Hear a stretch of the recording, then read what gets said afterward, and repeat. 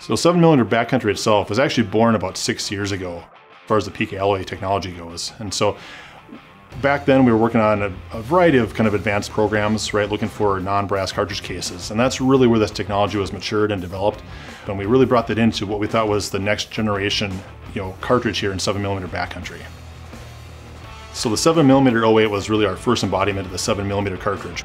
Short action, right, compact weapon, that was the first thing we really tried.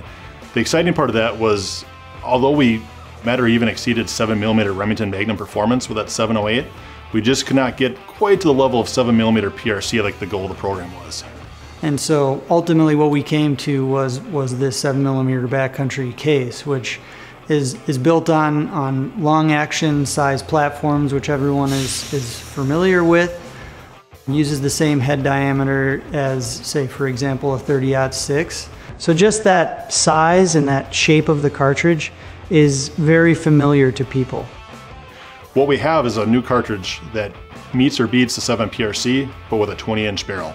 So that gives us all the ballistic performance we need. It really beats the PRC with a 24-inch barrel any day of the week in any of the bullet combinations we've tried.